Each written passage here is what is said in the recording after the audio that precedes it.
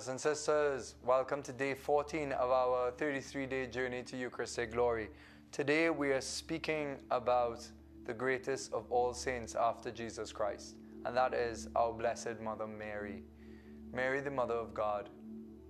You know, Scripture shows us the power of this woman's prayer in the Magnificat. My soul glorifies the Lord. My spirit rejoices in God, my Savior. In the last couple of days, we spoke about the power of holiness. We've been speaking about how saying yes to God can open up a floodgate. Well, I don't think it is as true for the Blessed Virgin Mary. That truth, that saying yes to God can change the world, is proof in the life of Mary.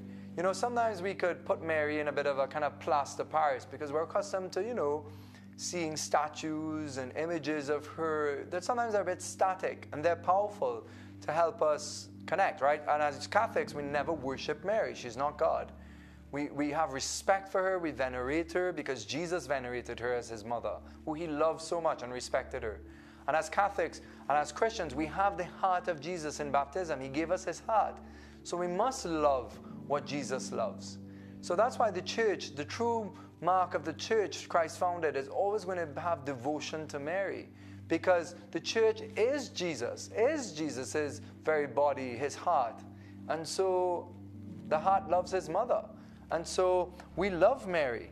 And I was struck a couple of years ago, I think it's 2015, when National Geographic ran an article on the Blessed Virgin Mary.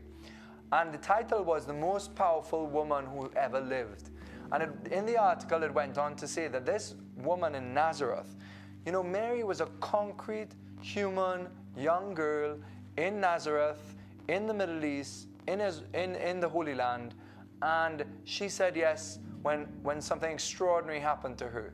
That the angel Gabriel, one of the great beings of the invisible world, was sent by God to Mary to bring the message of eternal life, to bring the message of the incarnation, and to bring the word that when Mary said yes, the Holy Spirit overshadowed Mary, and informed in her womb was the creation of Jesus Christ, in the sense that the word took flesh. Now, Jesus always existed as the Word, right? And John tells us, in the beginning was the Word was God, the Word, in the beginning was the Word was with God, the Word was God. So Jesus took flesh in Mary's womb at the yes of Mary. Now, in the National Geographic article, it said that, stadiums are named after Mary, flowers are named after Mary, countries are named after Mary, rivers are named after Mary, capital cities are named after Mary, famous operas are done in her honor. How many billions of souls over the centuries have given honor to this woman and have called upon her for divine assistance? Even our Muslim brothers and sisters in Egypt go to a shrine to venerate and to call upon the mother of Jesus. So, brothers and sisters, this woman in her concrete yes transformed history. Her yes, the power of yes. And that's today's theme, the power of yes.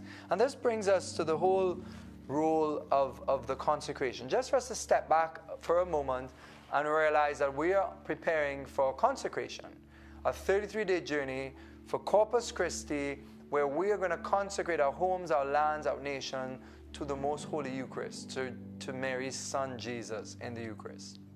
And consecration, just to remind ourselves, is to go to a deeper surrender to God. But in this case, it's a consecration to the Eucharist. It's a deeper surrender to the Eucharist.